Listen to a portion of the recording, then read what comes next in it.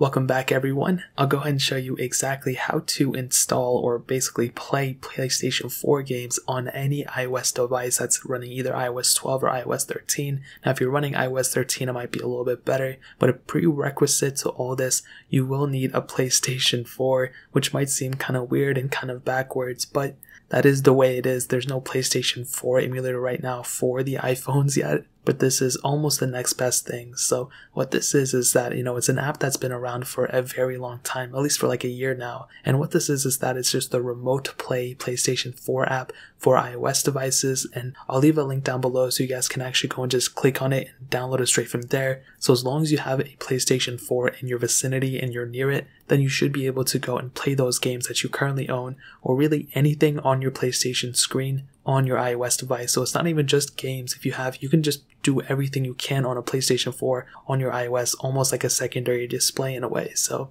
the first thing you want to do is you want to figure out your account information for your PlayStation Network. That's very, very important. Usually it's just the email and then your password, and you're going to need to input that into the app, but we'll get to that in a second. But what you want to do is you want to go to your PlayStation 4 and you want to open the settings app, and you want to go into the Remote Play connection settings, and you want to make sure that you enable Remote Play. This is very, very important. If this is disabled, then you will not be able to actually go through with this. So once you do have that enabled, what you want to do is make sure that your PlayStation 4 and your iPhone are connected to the same exact network. So the Wi-Fi, you want to make sure you're connected. Make sure you're not on cellular on your iOS device. You want to make sure you're connected to the same exact Wi-Fi. So as long as you go into the settings on your PlayStation 4 and the settings on your iPhone and concur that both those Wi-Fis are connected, then you're pretty much set. So what you want to do at this point, you want to download the Remote app or the PS4 Remote Play app, whatever it's called. It's called the PS4 Remote Play app, but it's whatever, it's the same exact thing. Once you have that downloaded, and again, this will be linked down below, so you can just download it from there and click on it. You want to open up the app, and it'll basically tell you how do you want to log in,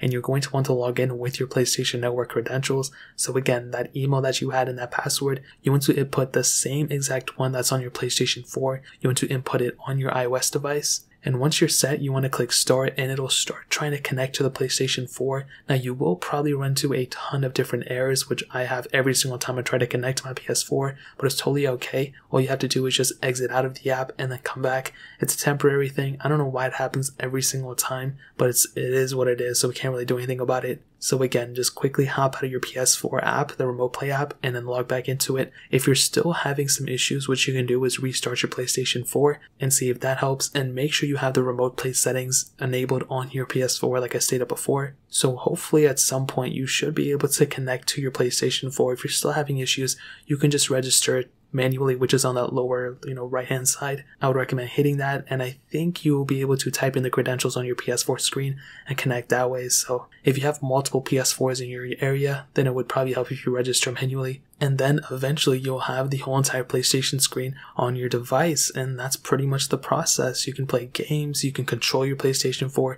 straight from this app, which is really cool, so you don't need to connect to a controller. But the really cool thing is if you're on iOS 13, you'll be able to connect not only a PlayStation 4 controller, but a Xbox One S controller or One X controller, all those controllers. You'll be able to connect those into this console as well, which is really awesome. So you have that capability of doing that, which is really, really cool. So that's really pretty much the process. If you guys have any questions or run into any problems, let me know in the comment section below. Hit the like button, that would mean so much.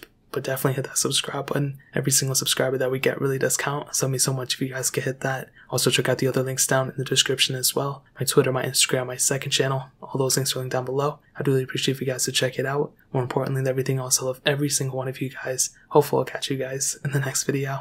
Peace out till then.